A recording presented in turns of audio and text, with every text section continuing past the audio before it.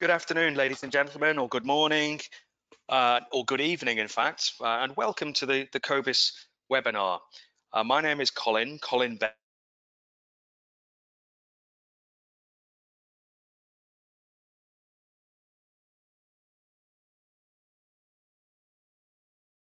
and I'm the CEO afternoon in sunny London, and also a bit of information in terms of the COBIS response as well. So I'd like to provide a short introduction, 3 minutes or so, and then we'll hand over to Brian Cooklin, Principal of Anglia International School, Hong Kong.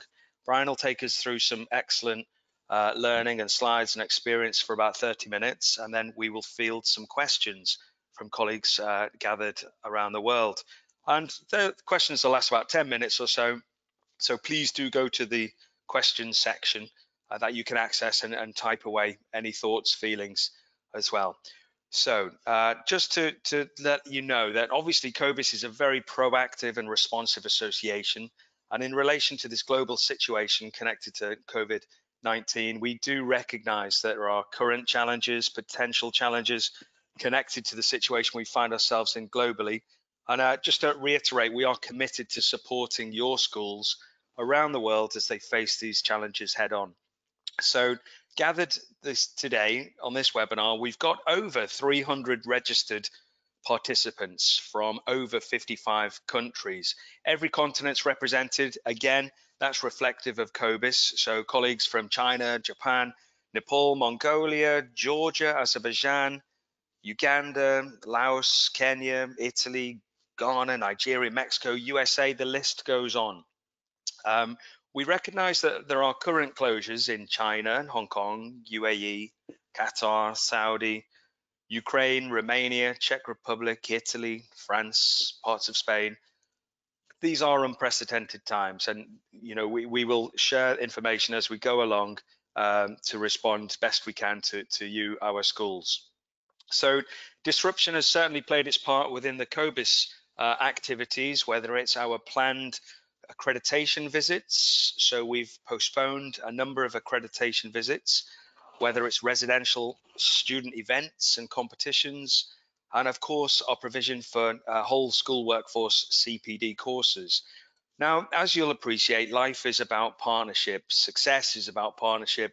So we continue to work closely with our host schools, participating schools, as we continue to monitor and make decisions about the viability of courses or events or conferences with schools and stakeholders within locations around the world. So in light of the developments around the world, I'm really pleased to share with you that we have now created a support hub on our website, which is designated to COVID-19 and the work that you're doing to support your international school communities. So this support hub is a resource for schools full of advice, guidance, case studies, resources, how to deal with school closures and other impact in relation to COVID-19. And it comes, this guidance, from trusted sources from all over the world, including also signposting to WHO, FCO, here in the UK, Department of Education, and more. So we're looking for people to contribute, whether it's continuity of education, developing online learning, delivering effective communications, supporting the well-being of school communities, reducing the impact, and also the spread of misinformation. That's a key point as well. So in terms of first-hand experience, we also recognize, in addition to our schools, we have experts in the fields from our supporting members, and they've also offered access to their resources, many of which is free at this challenging time. But ladies and gents, we've also created a LinkedIn group, which is designated for our network. It's principally for COBIS members, but look, we're a highly inclusive organization. We believe unity and diversity, and our education community is wholeheartedly stronger together. So this LinkedIn group network is open to all who wish to contribute. So Brian, we've got Brian who's going to lead us through our next half hour or so. Brian is obviously principal of Nord Anglia International School, Hong Kong. He's also, we're delighted, a much valued member of the COBIS board. Brian has 40 years experience plus 23 years as a school principal, whether that's in UK, Mexico, founding principal over there in Hong Kong. But Brian has also been board member of UCAS. Also, he's worked in working parties for Scottish and the UK government too, and president of the Head Teacher Association of Scotland. So Nord Anglia, Brian's from the Nord Anglia Schools group. A little later on, when we bring this webinar to a conclusion, I'd like to share with you some of the global response from the Nord Anglia network, which has got over 66 schools in 29 countries. It's a remarkable network, 65,000 students and roughly 14,000 staff. So I'll share with you later a little bit about the global response, which has been provided by our colleague Andy Puttock, Director of Education for Nord Anglia. So Brian, without further ado, it's a great pleasure to introduce you, to welcome you to all our colleagues who are tuned in from around the world, and the floor is yours for the next, say, 30 minutes. So Brian, thank you. Over to you. Thank you very much, Colin, and hello to everyone from Hong Kong, wherever you are in the world. And can I just say, for those of you facing a situation that we've faced with the threat of closure from the virus, good luck, and I hope that this presentation can give you some help and save you some time, if possible, in the midst of all of this. So the reason that I chose the title, Making a Virtue Out of a Necessity, is that online learning has been going on for some time, for many years in one form or another, and some people are very adept at it. But in terms of how we can deliver online learning during a closure, that's really been forced upon us. And because we had to do it at short notice, it really made us question and constantly look at what can we do that will give children the best opportunity in this difficult situation. So to begin with, you'll see on this page, and a copy of this webinar will be provided by COBIS on the Knowledge Hub, so you'll have access to this. But if you either use the QR code or click on the word Padlet, it will open up a live page which people can add resources to. And what you'll see are things that we have used and created. Feel perfectly free to use any of them if it's of help to you. Resources for teachers, for example, is including from a colleague, Seth Fisher, the online training that he's offered for a number of years. So there's an online training package for staff who haven't done it before. There are the platforms that we've used that have been extremely helpful for us in delivering online learning. And there are resources for leaders. There's an e-safety code of conduct, which quite happy for you to use any of this material, cut and paste, if it helps you get through this crisis. And you'll see some other advice about well-being and other matters. So that's all included in the Padlet. That's probably the most important section of this presentation, because hopefully it gives everyone something concrete that they can use. There's also live, so for those of you who are already working in this area because your schools are closed, then feel free to add anything to it, because it means that everyone can share resources and ideas, which I think is the most important thing to do in this critical situation. The issues to be faced I've listed here, and the first one is making sure that staff are ready to deal with this and giving staff training, because we will all be in the position where staff have varying degrees of knowledge, understanding, capacity in this area, and it's very important they feel supported. It's equally important that we pitch. I mean, this is very like a normal lesson. You have to get the pace and the pitch right, so you need to make sure that you're providing the materials for all ages. In our school, it's age 3 to 18 we're covering. So we've promised and we've delivered online learning for all age groups, but I wouldn't pretend that it's easy, and I'm certainly not pretending we've got all the answers. I'll also have a look at the teaching and learning strategies we've been using that we found have been helpful. I'll refer to the access to technology, because again, that's going to be different in different countries and different schools.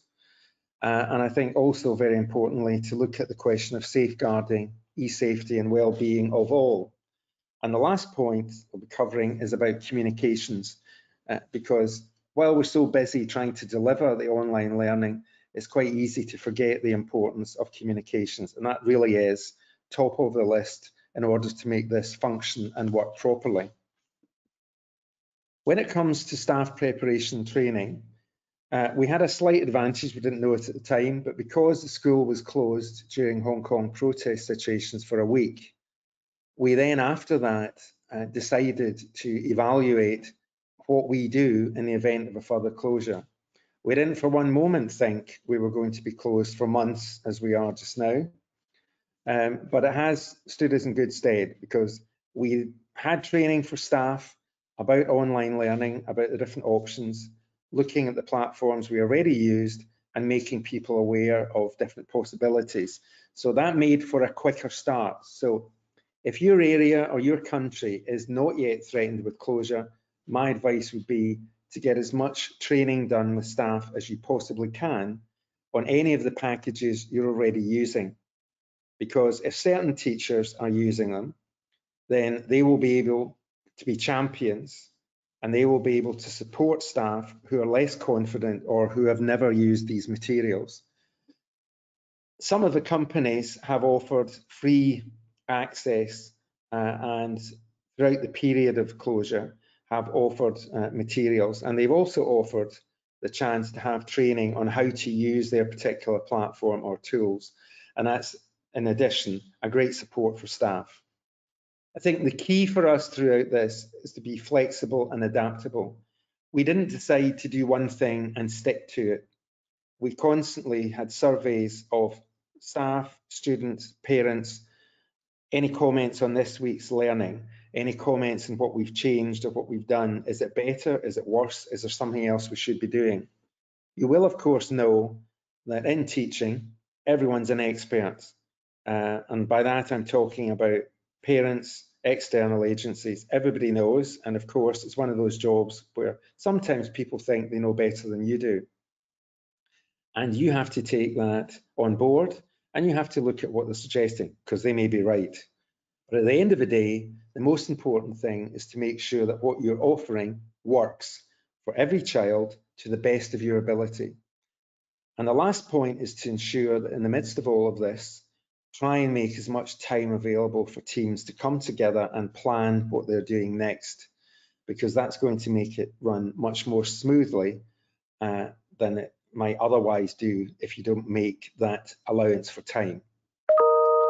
If you look at what we're doing with each section of the school, in early years, we are delivering in our school the English national curriculum, starting with the foundation level at early years. So this is entirely focused on learning through play.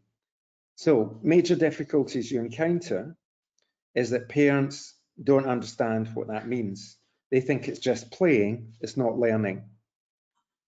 They also, unfortunately, in a number of instances, have to ask us, how do I play with my child?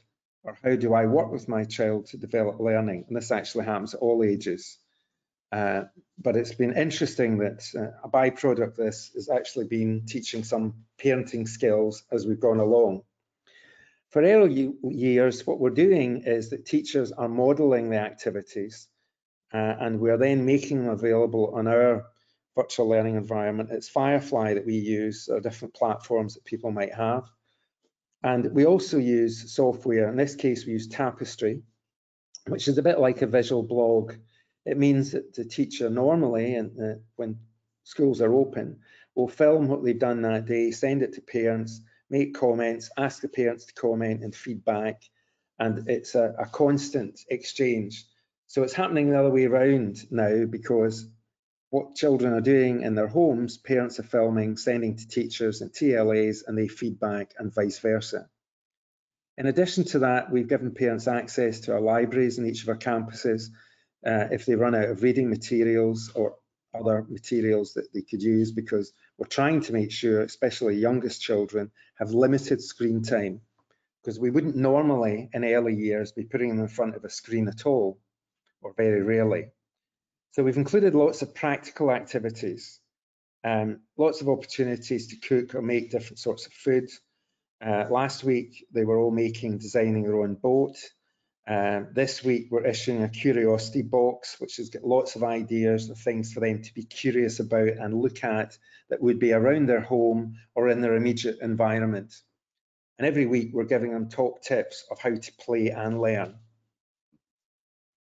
When it comes to primary, it's a different model. Primary parents were concerned about how this was going to work, given that many of them are having to work from home, or they're having to go into work and leave their children to be looked after by helpers who may not have the same command of English to actually help the children deal with the tasks. So what we do in that instance, as far as primary is concerned, is that each teacher will post every day various tasks and resources. They'll make a video of it or have a link that parents can open, and the resources can all be printed. So if they want to print it off and leave it for children, they can do so.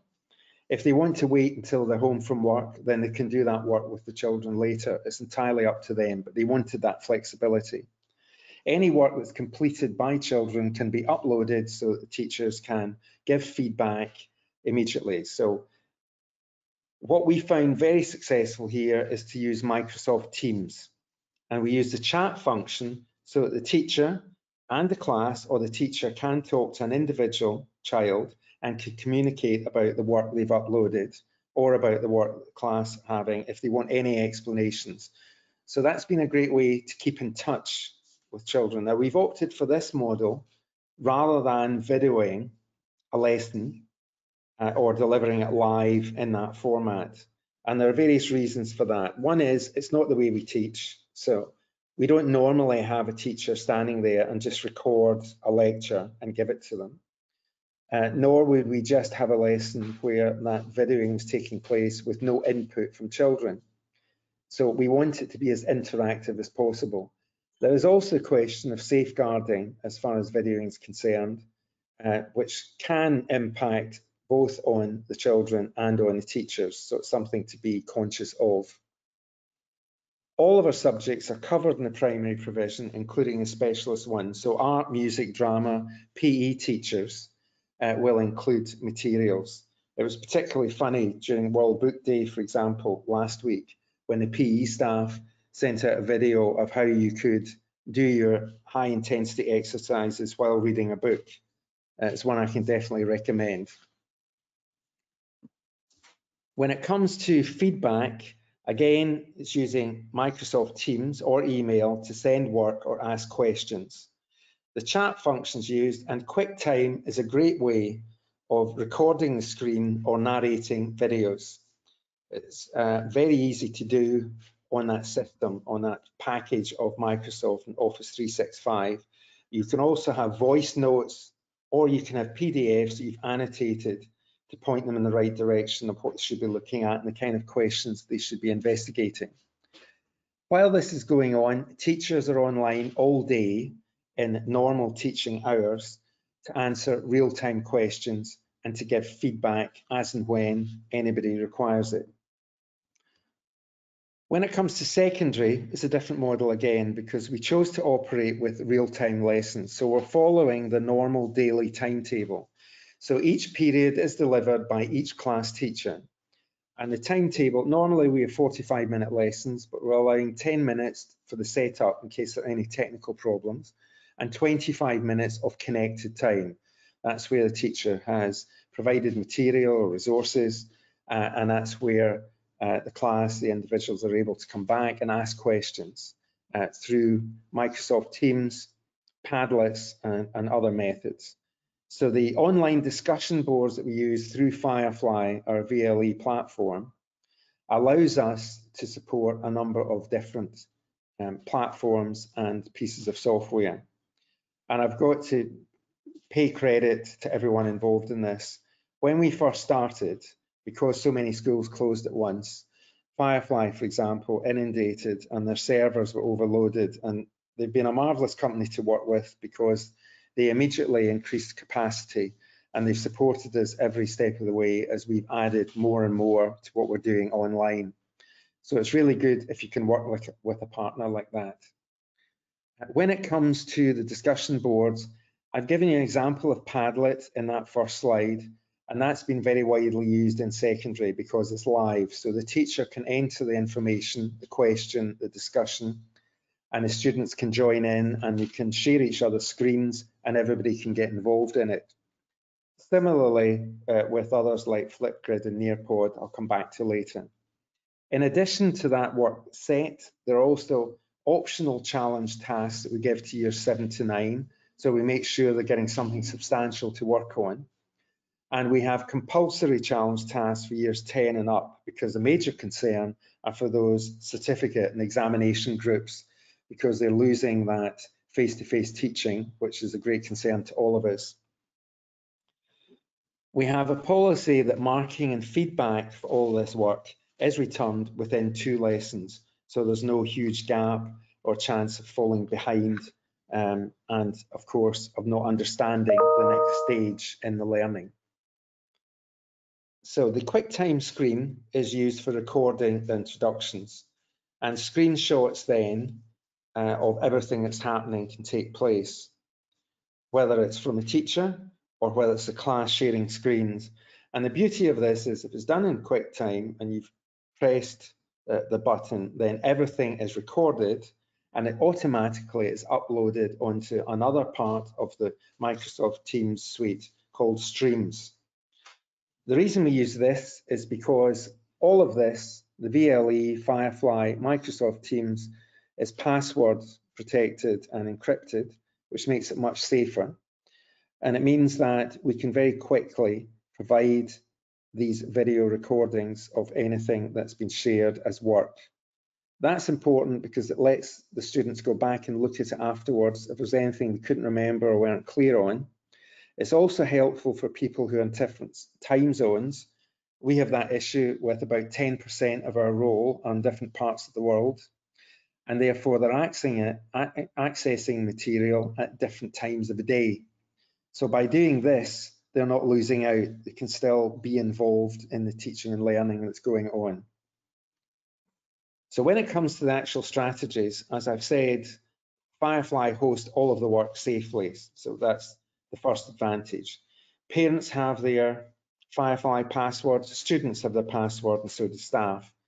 And therefore they can access what their children are looking at or doing as parents, and they can also access the feedback and everything that teachers are saying about the work that their children are doing. Microsoft Teams, apart from the chat function, which is widely used, also has notebook and assignment functions that can be used. So there's a whole range of things that you can utilize if they're suitable for you. One particular caveat I should say about chat function is that we've deliberately set it up so that the chat group is set up by the teacher alone. So the capacity for the individual child to set up a group chat or to turn the video on has been blocked. And this is to prevent any inappropriate use of it or any waste of time. When it comes to Microsoft Streams, as I've said, it safely records everything that they're doing for later study. The Padlet mirrors the sequence of the classroom learning. It's what we would normally be doing in a lesson, where we would introduce the material or the resources. We'd set people to different tasks. We'd interact with them. We'd have an exchange of ideas. So it lets us do all of those things. It lets us embed any video or audio content in the work. And it allows us to give instant feedback and praise and say to people, that was a great idea. It's really taking the learning further forward. In the same way, Flipgrid allows collaboration for video. So you'll see some duplication here. And the reason there is duplication is that we wanted to harness what staff already were familiar with and knew. So different departments like different things, and they might do the same kind of job, but as long as somebody is using something that advances a child's learning and progress, I don't care what it is. I don't think it's essential that everyone uses exactly the same thing. I think what's more important is that people get something that actually works. So Nearpod, for example, is very much favoured by the maths department because they think it works really well in terms of giving individual targets and being real-time assessment, and definitely that makes a difference.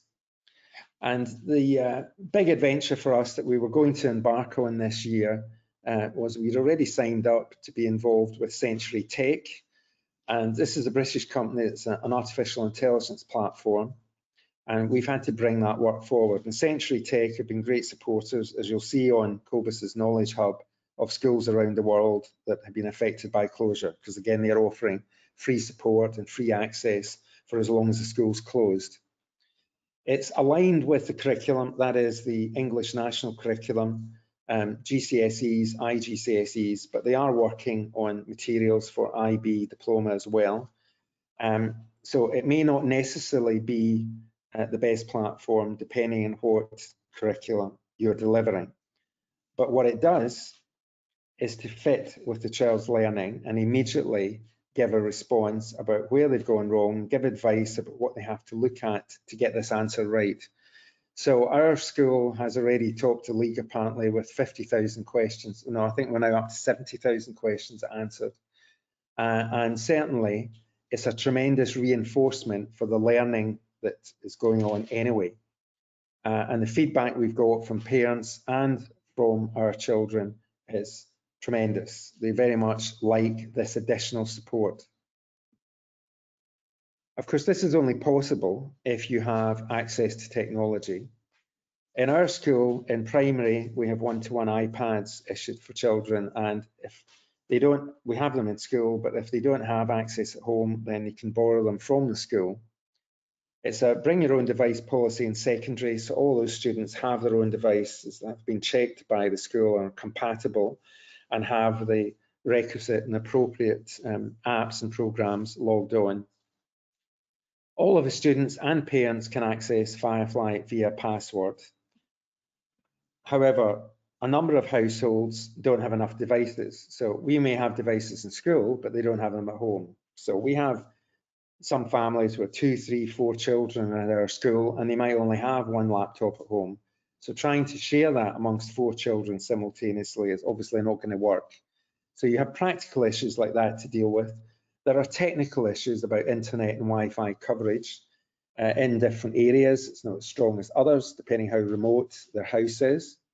If they're in another country at the moment that perhaps doesn't have particularly strong internet or Wi-Fi coverage, or if they're in a country where there are blocks on information you're trying to send them, all of these technical issues are frustrating and they can be difficult to deal with. We've got over almost all of them, but it's taking time. And I think just alert your IT department and staff about the kind of things they may be getting asked to deal with. Some of them are pretty basic, like please remember to turn the machine on first, but some are much wider than that. And of course, this is all exacerbated if the person isn't in the country, because I've had to say to staff, try and reduce the amount of time you're spending during the night answering calls from different parts of the world, because they forget what the time difference is from where they are and what the time is in Hong Kong. And clearly it's exhausting if you're still trying to support families around the world and get up early in the morning to do your normal job. In the area of safeguarding, then home learning can raise some safeguarding concerns. So video, for example, you can't have operating, and we've had to put in some of these particular items in code of conduct. For example, a child can't be sitting in their pajamas, or for that matter, the teacher, likewise, while conducting a lesson. And it can't be any kind of filming that might identify where the teacher lives, where the child lives. And this is the problem with a lot of video platforms, because they are open, and there's the question of people hacking in or using these images inappropriately. So it can be difficult. The screen time has to be balanced with other activities. It's what I've described as the loneliness of the long distance learner, teacher, parent. If the child's on their own, perhaps with a helper, trying to access this, then what's had to happen is a lot of children, including very young children, have had to up their skills and technology very quickly. The same has happened for teachers and, of course, for a number of parents. You can imagine the stress there is in a number of households as the parent is forced to work from home, deal with home life, supervise children of different ages at different levels, accessing different learning on different devices all at the same time. Those of you with your own children might well understand exactly what I'm describing as normal life, but it's exacerbated here in this situation. The positive byproduct is I'm very struck by a number of parents who've contacted me to say, I really appreciate what teachers do now in a day, because I'm trying to do it with 2. I don't know how you manage it with a full class. You do, of course, get the opposite comments as well, but we won't go into those. Communication and interaction during this period is absolutely vital, because loneliness, isolation, and the strange feelings it leaves you with, not having that human interaction with your friends at school, with your colleagues, with the people you normally work with, is all detrimental to people's health and well-being. So it's very important that that is borne in mind while this system is in operation. So what we have are regular check-ins from staff. Well, first, for staff themselves, every morning we have Microsoft Teams chats. We also bring staff into schools. So although it's closed for parents and for children to access, it's open for staff. So myself and the senior staff and many other members of staff are in the school full time. So we can see each other and we can meet and plan. And for the staff who are working from home and from the children working from home, it's important as that human contact. So we have regular check-ins and to make sure that there are no pastoral issues to deal with, because teenagers in particular will have a high level of angst, and especially those who are facing exams soon. We have counselling available for staff and pupils and psychologists online, and we also provide advice for parents offline who are concerned themselves about their own well-being and how they're coping. So I think it's important to put these steps in place if you possibly can. In terms of e-safety, you will find on the Padlet our NAIS Hong Kong e-citizenship code of conduct. We've tried to keep it as simple and straightforward as possible, and it refers to things like e-kindness and e-respect. And as I said earlier, we're quite happy for you to make use of that as you see fit. There are also protocols for distance learning, because we need to lay down these guidelines of exactly how it has to operate and what needs to be done, and protocols for video recording and communications. These are absolutely essential, because it would just be the same as the kind of standards and the quality assurance you would have for teaching and learning going on if the school was open. And the last main area is communications. It's absolutely critical that you keep talking to parents, pupils, staff, and the wider world about what you're doing, asking their opinion, and valuing that opinion by amending what you're offering. So with that in mind, we kept getting a lot of the same questions, so we had to quickly amend and develop our frequently asked question lists.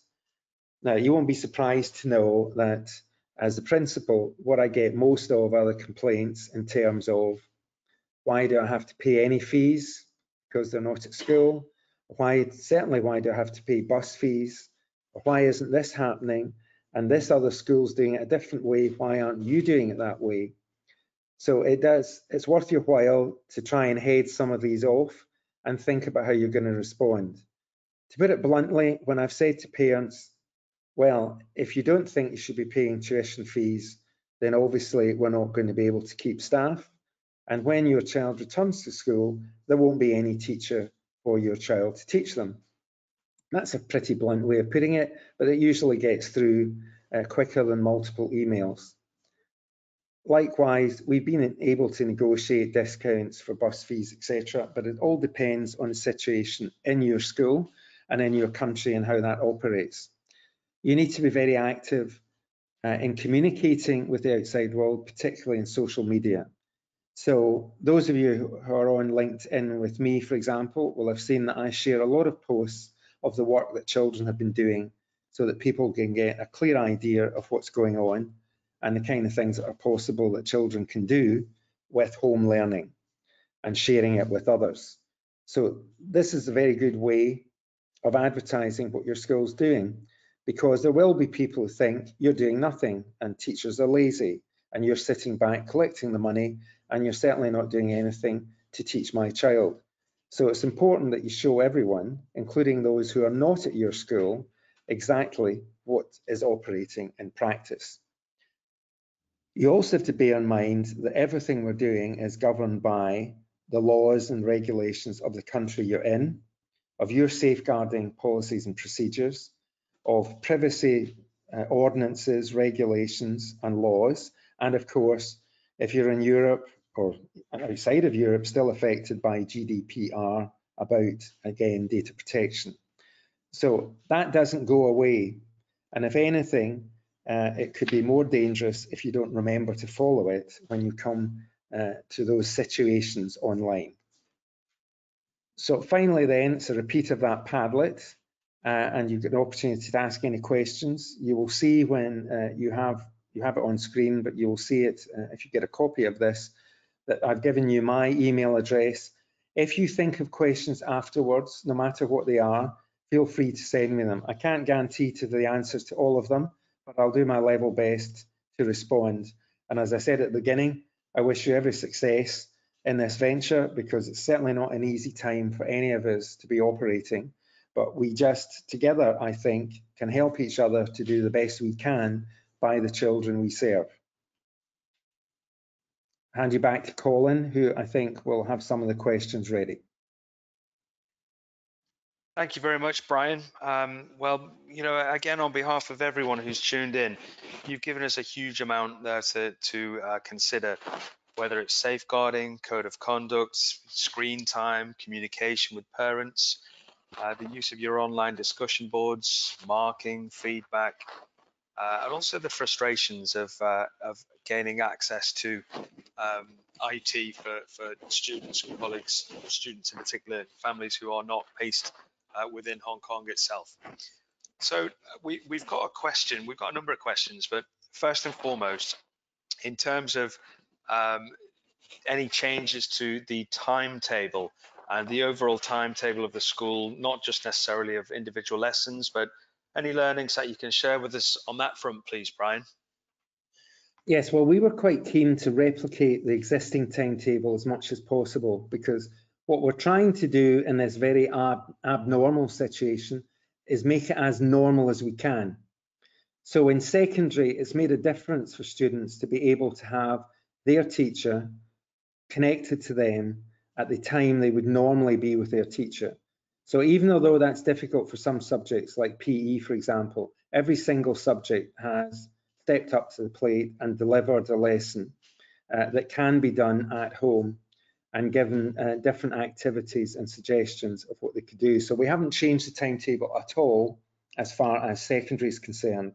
In primary, we've amended it in that we have varied tasks, but in the midst of that, we haven't just concentrated on English, maths, core subjects. We have made sure that every week, every child has at least one art activity, one drama activity, one music activity, one sporting activity, because it's that variety that's important for them in the midst of this home learning. As far as early years is concerned, well, that's very different, because clearly we can't do what we normally do, where everything, all the resources are prepared in class by the teacher to follow the unique interests of each individual child. And you can't do that the same way online. So I would say that's probably the biggest departure timetable-wise. But I've been amazed at the high standard, at the quality, the initiative, the innovation that staff have been able to display in trying to respond to these particular problems. Thank you, Brian. Another question is in terms of, do students need their own email which is set up by the school? What's your experience on that front? Well, yes, we do.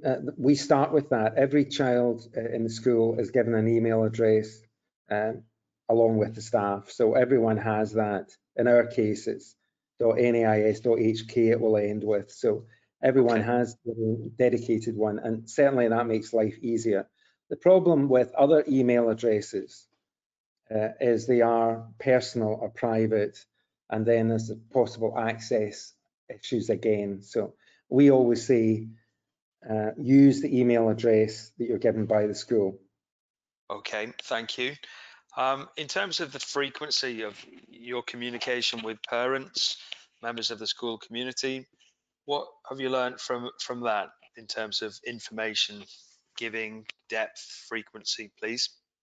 Yes, well, again, we try to keep it normal. So we send a parent update every week when school's open. So we're still doing that now. So the parent update goes out every week. Every day there's blog on our Facebook page. We have, well, everything in social media, Facebook, Instagram, Twitter, LinkedIn. We have information going out every day. It just depends on how much information and what we're choosing to share.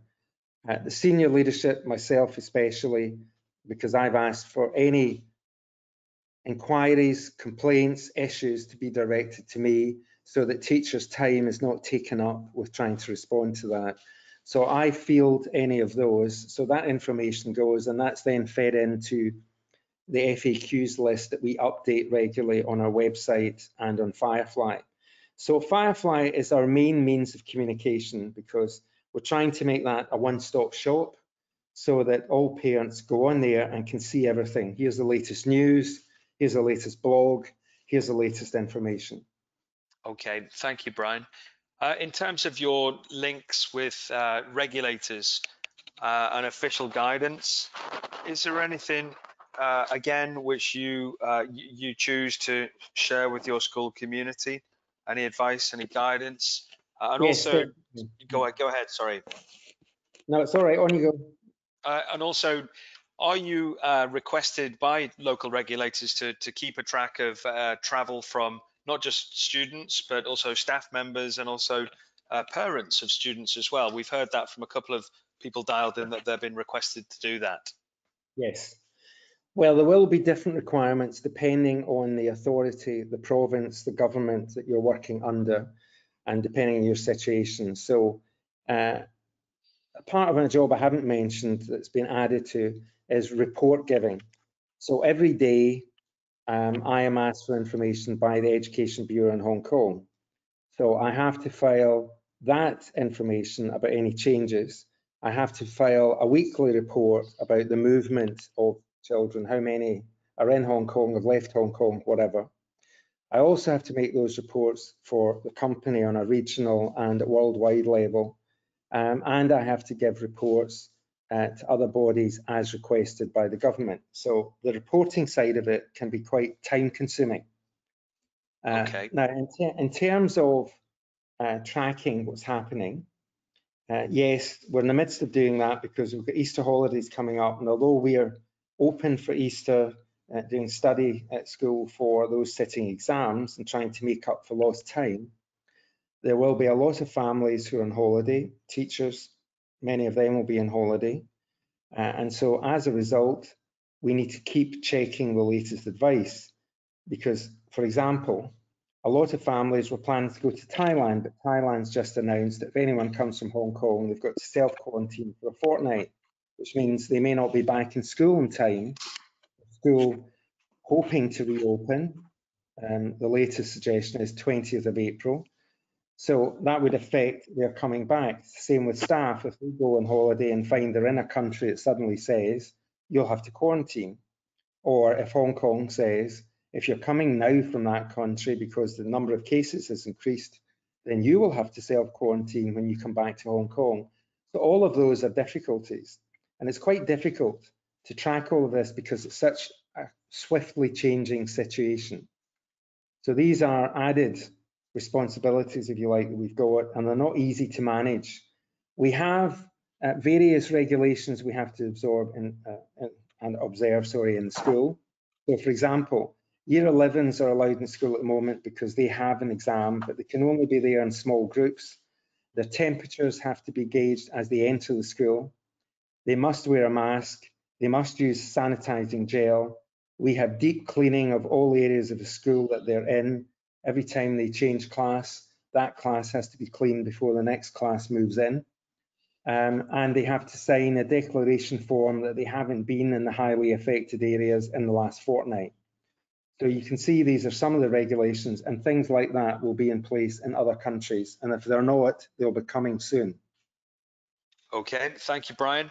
And you've given some superb examples, again, with external partners, how to engage with families, students, and your staff. But what advice can you give colleagues where students and their families do not wish to engage? How do you encourage them, and also is there any recourse there for those that do not wish to or unable to engage in online learning? Well, it's two different things, isn't it? If they choose not to engage, then you have to find out what the reason is. So for a small number of parents, it can be, I'm choosing not to engage because I want my money back and I want it back now. Because our argument is that we are providing online learning in line with the school day to the best of our ability. And I've got to say that in all our surveys, the vast majority, and we're talking 80–90% of parents, say, thank you very much. I can't believe the work that teachers are putting in to make this work.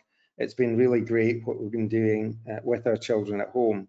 So most parents are really appreciative of the lengths that teachers are going to, because it's not a question of posting worksheets and saying, work your way through these worksheets while the school's closed, because that would be ridiculous to suggest that that was real learning or progress. So if the reason is they want out and they don't want to pay their fees, then I'm saying to them, this is available, this online learning. If it comes to the bit and they don't want anything to do with school, that's their choice. So they can leave, but they do so on the understanding they've lost their place. And that means that when things start back, they may not have a place in school again. So again, this usually pulls people up with a start and think, oh, I hadn't thought of that. And so we haven't had anyone actually do it. In terms of other reasons, we have a family who said they're in a remote part of Ireland and they haven't been able to get back.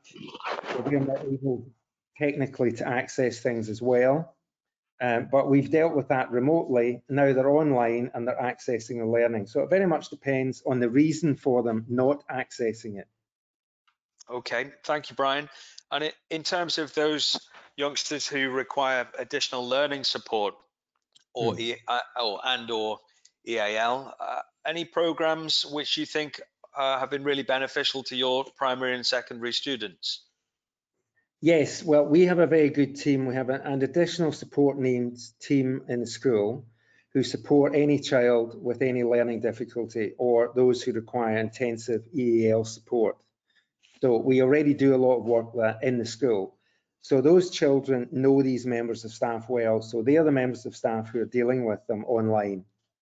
And we've got the advantage of certain platforms. For example, Century Tech is a very good platform to use with everyone because the response to the answer is tailored to the child's needs.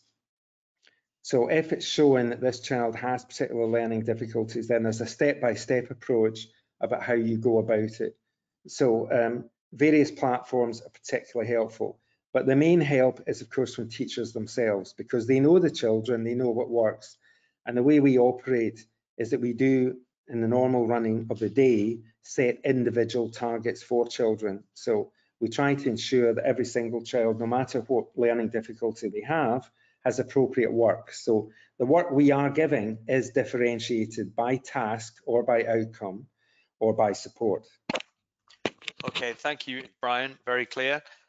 In terms of the real-time chat between students and teachers, how often would you say that that's actually happening, please?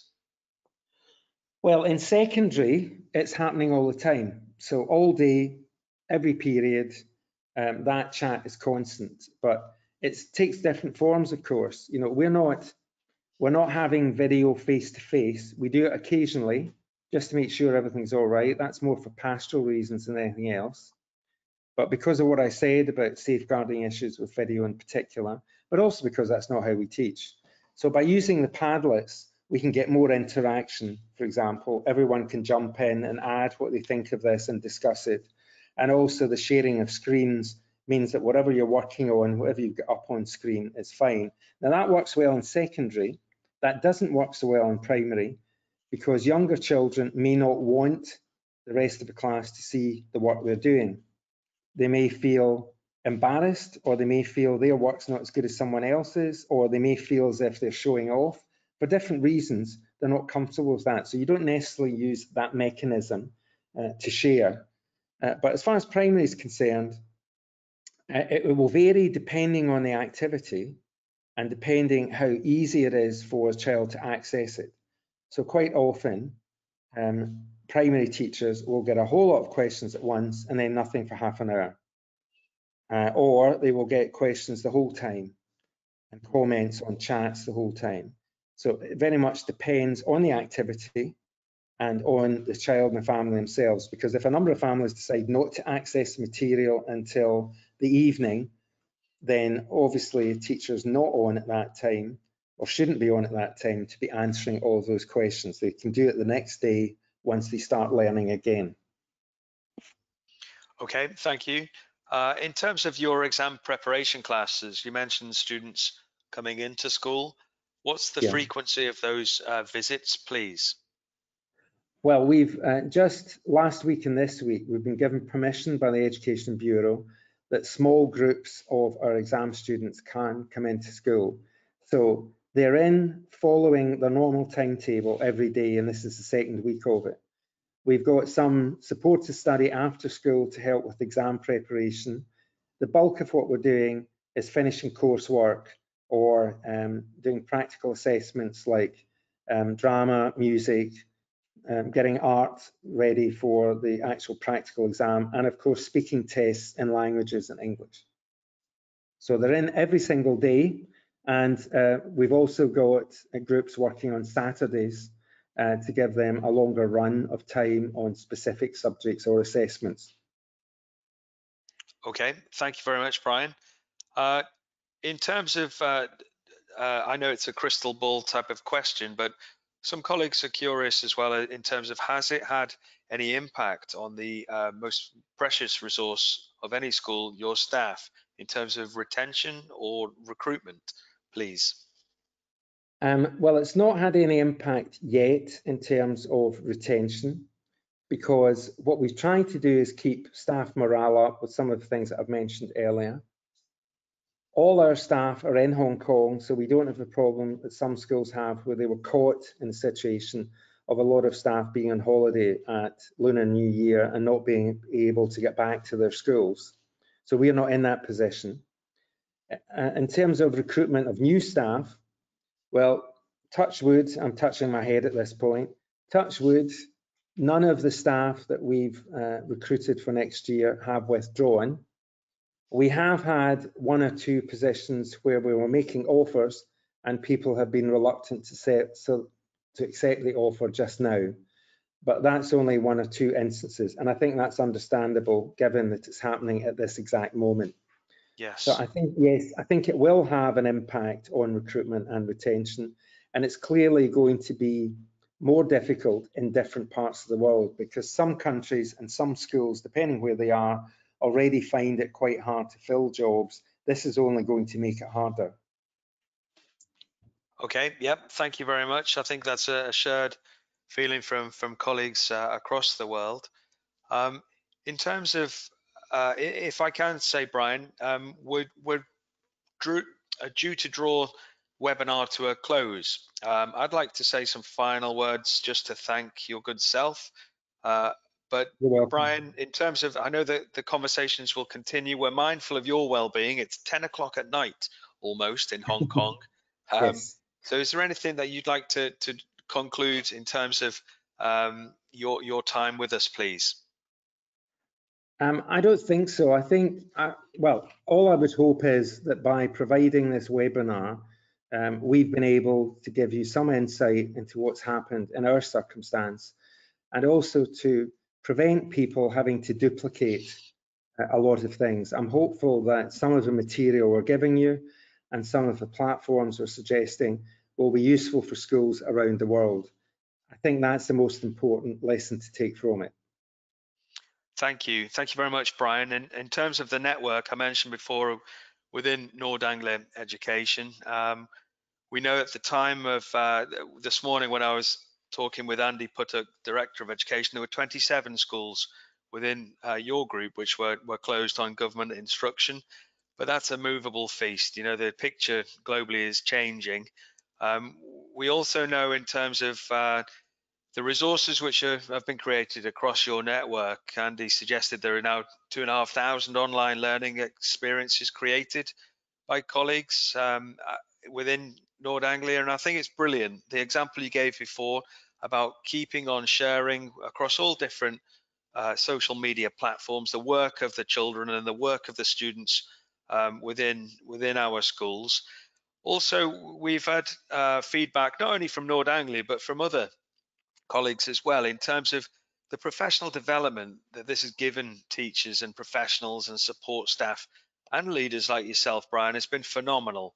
And people are suggesting that they've learned, you know, more through this adversity than they could ever have imagined. And again, it's brought colleagues within our network and wider together. Certainly, it is challenging times for the younger children, I think, in terms of their online learning experience. And I love the idea that you shared before. And I know that some of your colleagues in schools in Vietnam have started up these physical resources boxes that are becoming very popular for parents to either get delivered to their homes or collected, just depending on local local situation, really. But you know, I'd like to draw it to a close. But before I do, I know we've had a couple of questions connected to the COBIS annual conference, which is due to take place 9th to the 11th of May. Now, at this stage, we are planning to go ahead with that large-scale event. You know, we usually have about 700 odd colleagues who travel to London for that event, but clearly, like yourselves, we are monitoring the situation with our own internal team, but also drawing on regulators, government guidance here in the UK. But we will share information with you quickly and clearly if that situation changes. And finally, again, we cannot express the words adequately enough, really, to signal and to recognize the commitment, tenacity, professionalism of teachers and support staff across our network who've stepped up and gone beyond what anyone could have expected. And that goes for yourself, Brian, in your school, your colleagues within your network and the COBIS network. So please do everybody contribute to this online COBIS knowledge hub, the COVID-19. Simply search it in the search bar of our website and let's get involved with the LinkedIn group that we've also set up. Again, you can navigate your way to that through the COBIS resource. We want it to be dynamic with questions, conversation, and let's remember we are here as an organization to help students and schools thrive no matter what location, size, or stage in their development. So thank you, Brian. You have been superb in delivering this webinar, and from everybody who's tuned in and who will gain access to this recorded webinar, thank you very much. Thank you. Best wishes to everyone. Marvelous.